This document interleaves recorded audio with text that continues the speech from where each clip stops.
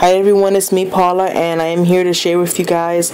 I am preparing Natalie's package, and one of the things that I created, I'm going to share with you guys how I did it. And it is this pretty banner. It looks like this. This is for her niece, and I really hope she likes it. I added a bunch of trims all around here, the edges. I actually made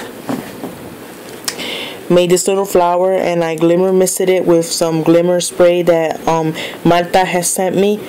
So I used that. I added a red rose here. I added some flat backs. These are some more flowers. I just cut them up and put in there. The letter A, and the letter A is very sparkly. As you can see, it has tons of sparkle. And so I added a little dragon and some flowers. It looks very cute.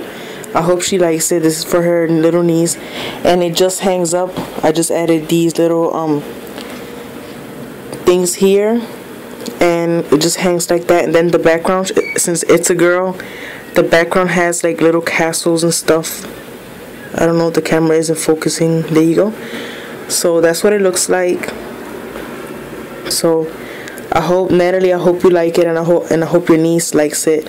So, and I'm getting ready to put your stuff in here. The thing that I made you, that I wasn't gonna show you, that you told me to show you, but I'm not, is in here. I already wrapped it up, but it's really cute, right, babe?